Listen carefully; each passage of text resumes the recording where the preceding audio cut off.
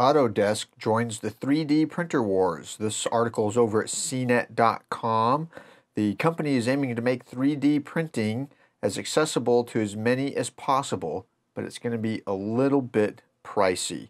MakerBot 3D Systems and other companies that have dominated the lower-end 3D printer space have a giant new player to contend with, Autodesk. Wednesday, Autodesk announced its own 3D printer along with an open software 3D printing platform known as Spark. The company did not directly reveal pricing, but said in a blog post that both the printer and the platform will be available later this year. But Autodesk CEO Carl Bass did reveal that the price would likely be in the $5,000 US range. So, yeah, you can get it. It's a little expensive.